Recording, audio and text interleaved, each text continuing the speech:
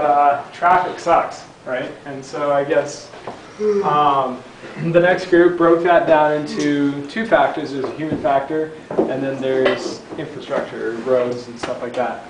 So then the problem with roads is that there are too many cars, and there's construction always going on, which, you know, that causes detours and unfamiliar routes, and it causes closure of lanes. And too many cars is because there's a lack of public transportation and not enough carpools. And then the human factor is that people are stupid and slow, and the stupid people are selfish and unaware, and the slow people, bad testing design, I guess that has to do with the cars, and they're overcautious or over scared. So you guys want to talk about our solution? So our solution was a car that drives itself, and it would have like navigation and everything, so it would know where the construction was, so you wouldn't have to look which detours to take.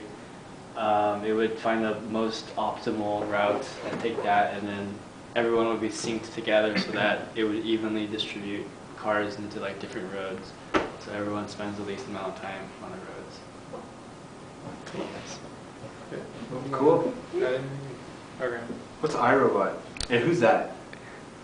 So iRobot would eliminate all the cars then? iRobot would be the car. The cars. Oh, I thought you were talking about the movie. Yeah, there's a Lexus in the iRobot.